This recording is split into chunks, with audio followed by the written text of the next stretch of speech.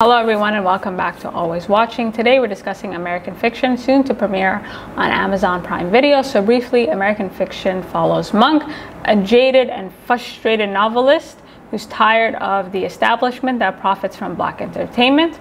To prove his point, he uses a pen name to write a very sort of outlandish and offensive book that just so happens to garner him a lot of success.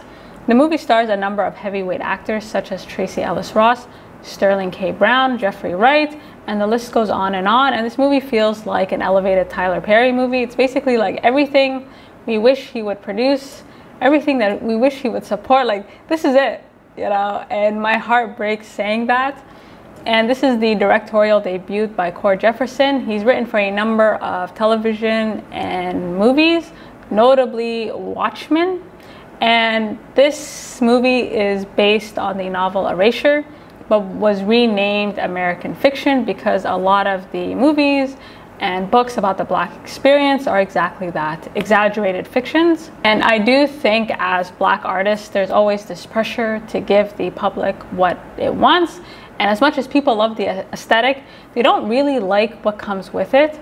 And these industries have made it okay to basically indulge in different cultures without really caring or trying to understand what people actually go through. What makes Monk's book a success is it makes it okay for people to be entertained by something they know nothing about, right? Like, the people who are most enjoying this novel are people that have no idea what it's like to live the type of life that Monk is describing in this book. So I thought this movie was a great commentary in terms of examining how a lot of the literature and a lot of the movies that are made famous, especially in the mainstream media, are not by accident, right? It's heavily diluted, it's heavily filtered by these industries, and you have these gatekeepers that pretty much decide not only what's okay to criticize and what's okay not to criticize, but what's okay to exploit and what is a bridge too far.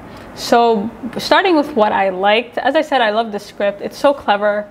There's so many one-liners. Like, it's just really deeply satisfying, and it never really, again, it never turns into like this corny caricature. Like, it feels like a movie you've seen before, but also not.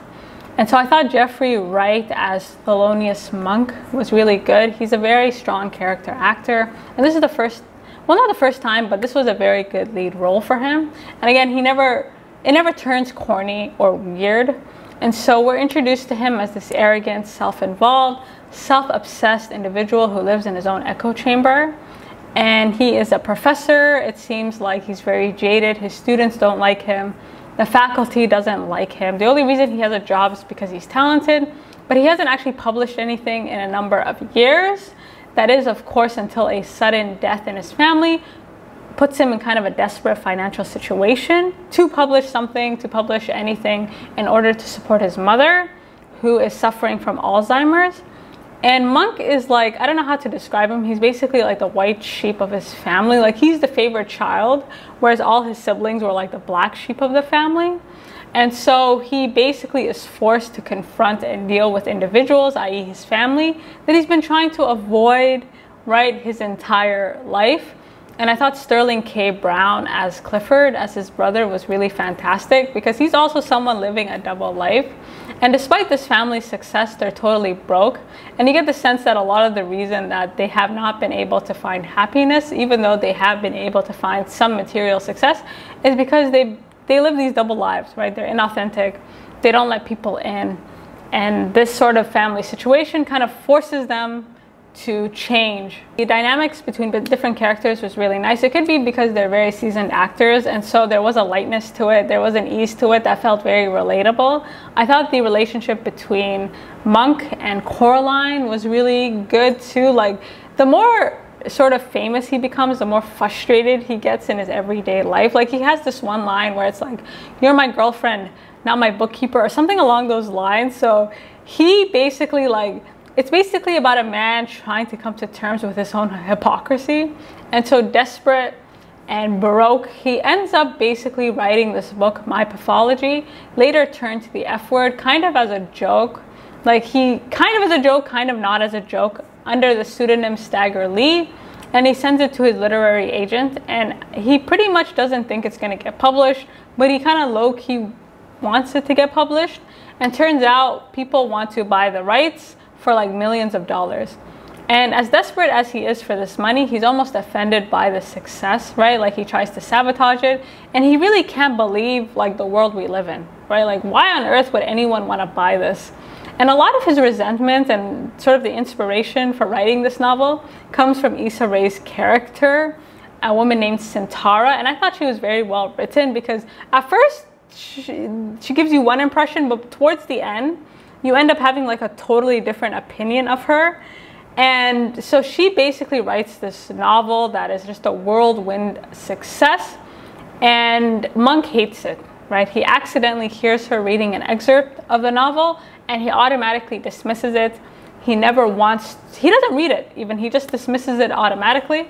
And because the movie is told from his perspective, he becomes a very unreliable narrator. Like you're not sure if his criticisms are valid or if he's as equally sort of pretentious and as annoying as the people that he's criticizing, right? Because it seems Sintara has written a book that people love, and it could be that it's super offensive, right? Like we find out that she's from a very privileged background, writing about people that she knows nothing about. And this is something that, yeah, people have been offended by. Like if you remember the novel American Dirt, like this was, I believe, a non-Mexican author writing about the immigrant experience, and it was a massive success. Like it was a huge success, but people felt it was trauma porn. They felt she had no right to, you know, touch this subject matter. So it could be that, or it could be that it's really good, right? And he kind of, you know, judged a book by its cover, ironically.